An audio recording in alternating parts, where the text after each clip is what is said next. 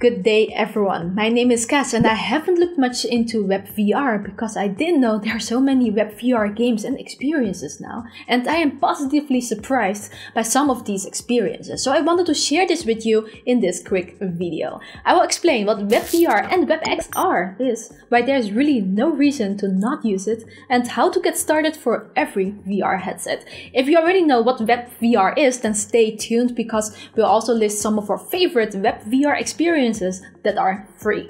This is an episode in our Dive into VR series, and if you want to see more videos like this one, please subscribe then if you haven't yet, and check out this playlist right here. And now, join me beyond reality. So, for those that don't know what WebVR is, let me give you a quick introduction. WebVR is a way to experience VR in your internet browser. The goal is to make it easier for everyone to get into VR experiences, no matter what device you have. It was announced in 2016, but not long after, the Google Chrome team has announced that they are reworking WebVR into WebXR, where XR stands for extended reality. And you can use WebXR not only for virtual reality, but also augmented reality.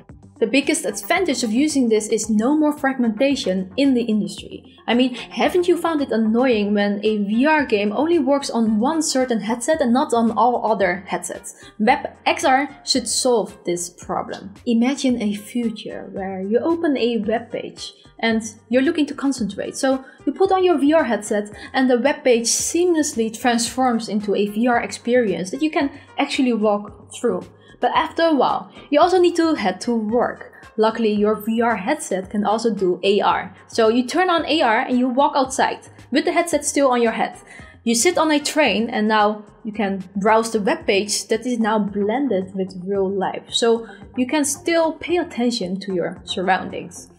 Okay, maybe I'm getting a little creative and a little bit ahead of myself, but I really do see a future like this. For the developers amongst us, WebXR is an open source JavaScript API for creating VR and AR experiences in your browser. If you are a developer, WebXR is, in my opinion, an accessible way to get started with VR development. For those that are interested in doing that, I will link the API down below.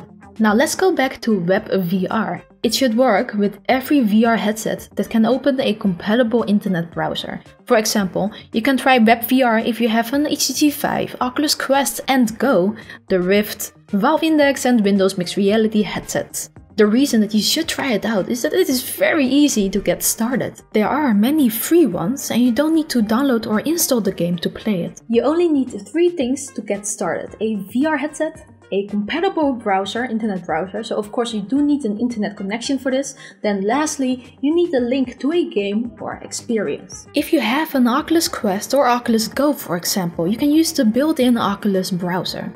Just start the browser, navigate to a game by entering its link. Here I'm showing Moon Rider. Most WebVR games and experiences will likely show you a 2D version of the game first. But most games will also have a button that allows you to enter VR. Moon Rider's button is at the bottom right. If you click on that while in your headset, you will be transferred to a VR environment and you can start playing immediately. Before we move on, while you're watching this video, don't forget to leave a like if you found it interesting so far. If you own a PC VR headset like Oculus Rift, HTC VIVE or the Valve Index, then you can use the internet browser Mozilla Firefox or Super Medium on your PC. Super Medium is a browser made for VR and you can download it straight from the Steam store or the Oculus store. They are both free apps. I will link everything in the description below. The easiest to use is probably Super Medium, as you launch the browser inside VR and pick the game from there. If you use Firefox, you have to install Firefox first on Windows if you haven't yet.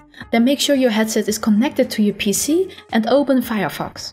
Now just navigate to a WebVR website and then find the button to go into VR. This can look different per experience, but it's usually at the bottom right.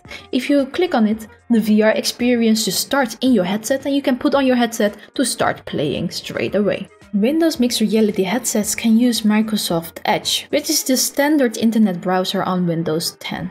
If you have a different headset, you can go to the website webvr.info, and if you scroll down here, it will show what browser is compatible per headset. This might be a little outdated though, since WebVR is turning into WebXR. A little tip, if you find games you like, I recommend bookmarking the link for easy access later. So now you might want to know where you can find some of these games. Let's start with 3 free WebVR games that I think you should try out first, and at the end of this video I'll let you know where you can find more web-based VR games.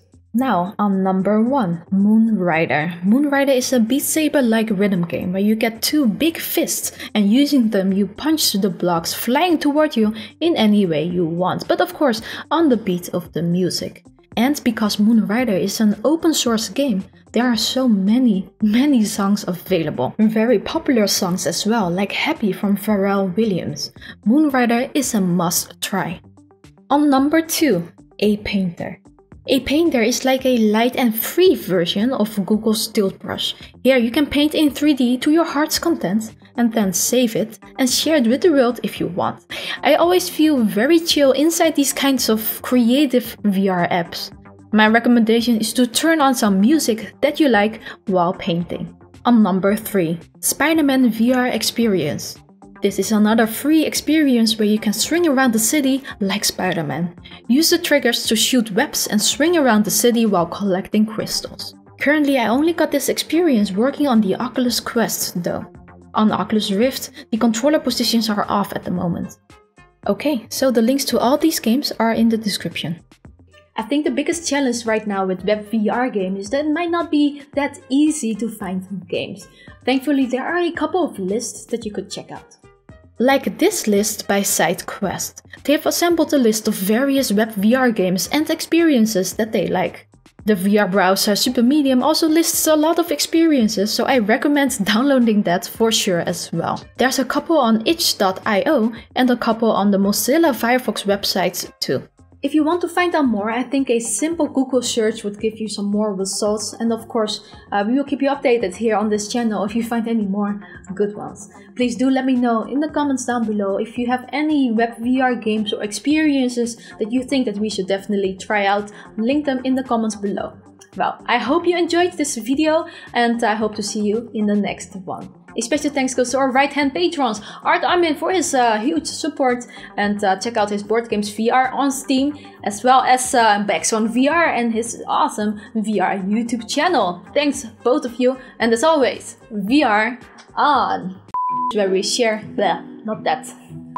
This is another episode, no. The advantage of using this is